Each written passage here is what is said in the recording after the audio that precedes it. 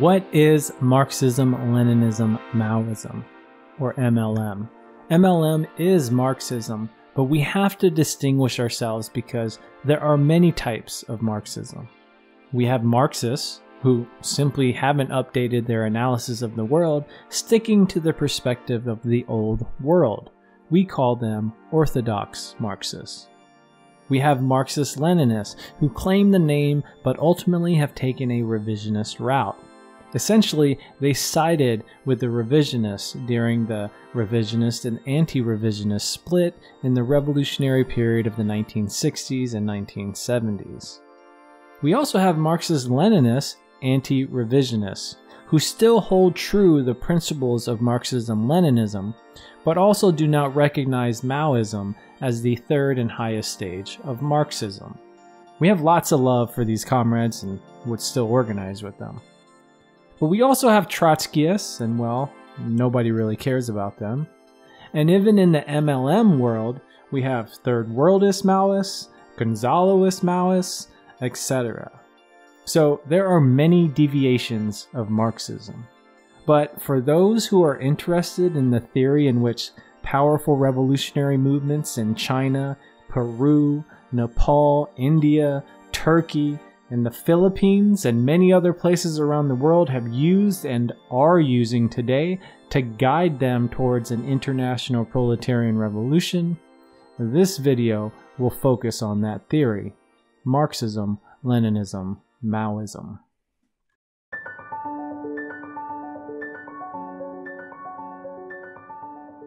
Before we dissect the principles of each stage of Marxism, I want to provide some context to the progression of each stage, as the theory is based on the material conditions of the time it was developed. This is actually the first step in understanding Marxism. In short, Marxism was developed in the capitalist era of what is called free competition, developed by Karl Marx and Friedrich Engels. Leninism was developed in the era of imperialism, a new and higher stage of capitalism, by Vladimir Lenin and Joseph Stalin. Maoism was developed in the modern era of capitalism, developed by Mao Zedong. Each stage represents both a continuity and rupture from the previous stage. This means that some aspects of the previous stage were continued and developed further, while other parts were proven incorrect and therefore dropped. Marxists only keep the universal principles of each stage to be used in the next stage of development.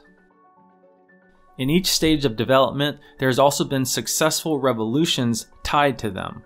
Some theorists may refer to these points of history as world historical revolutions, meaning that these revolutions had a significant impact on the world, pushing the class struggle forward in qualitative leaps.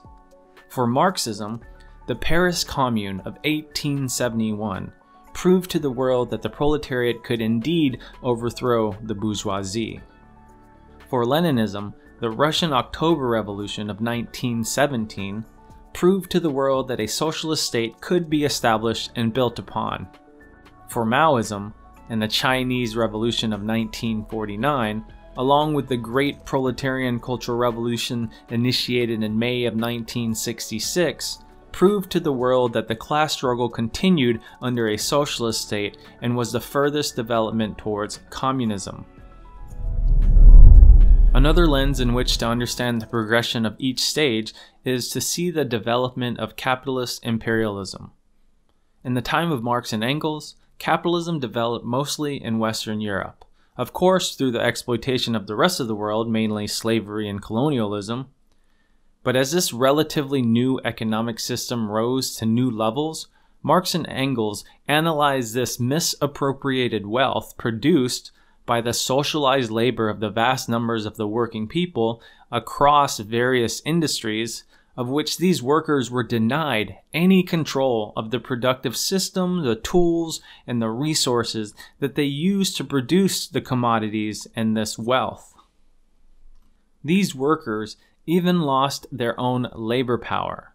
Through this exploitation and oppression, Marx and Engels gave capitalism a close and systematic study. They found that the only way to eliminate this oppressive relationship and condition is for the working class, the proletariat and its allies, to unite, overthrow, and then seize and exercise power over the productive system, and for all other institutions against the bourgeoisie until all social oppression is eliminated. This is what is meant by a proletarian revolution. In the meantime, capitalism expanded to Eastern Europe, including Russia, where Vladimir Lenin, just like Marx and Engels, gave a close and systematic study of these developments and expansion of capital. Lenin developed a comprehensive understanding of this evolving system, the world forces within it, and the organizational forms the proletariat must take to defeat it. Lenin advanced Marxism in each of its principal areas, which came to be known as Marxism-Leninism. In China, Mao, also an apt student of Marx, Engels, Lenin, and Stalin, proved to be the Third World's most advanced revolutionary leader and Marxist-Leninist strategist.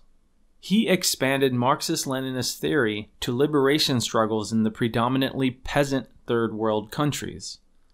Mao also expanded Marxist-Leninist theory in the area of continuing the class struggle under socialism, as well as applying the mass line to revolutionary struggle and maintaining the working class integrity of the Revolutionary Party and the socialist state. Essentially, Mao was fighting back against revisionism. His contributions led to the development of Marxism-Leninism-Maoism. So, let's go over the principles of each stage of Marxism.